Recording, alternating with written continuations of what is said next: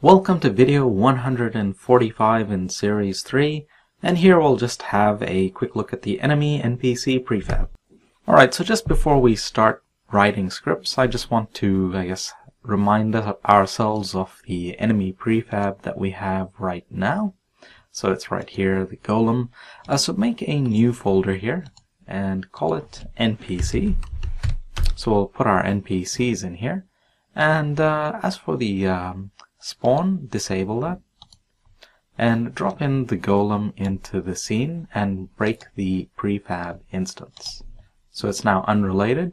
So this was the old AI system that we had, our enemy system, and you can see all the enemy scripts that we had previously set up. So none of that's important now.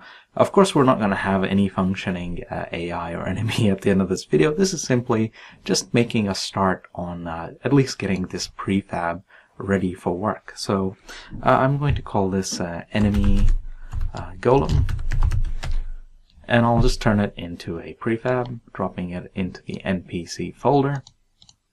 And coming back to it, I will remove all of these scripts.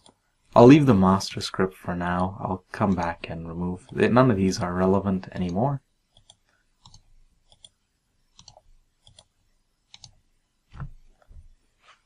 Okay, so I've gone ahead and removed all of those. You can see the layers enemy. I should put the tag enemy as well. It will be important. You'll see that later on. But it doesn't matter if you don't set it right now. You will end up setting it anyhow. You have to. Now, of course, on the various ragdoll components, the collider and rigid body, we've got these old scripts. We'll come back and replace them with our new scripts, and there's other stuff to replace as well. For example, the hitbox, the collision field script. We will come back and replace all of these.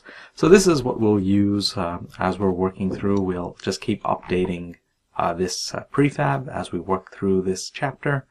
And just keep on updating it. Eventually, when we've got enough scripts written up, we'll be able to see its behaviors coming into effect. But anyway, not just yet. Just save the scene and move on to the next video where we'll start writing the master script for the NPC.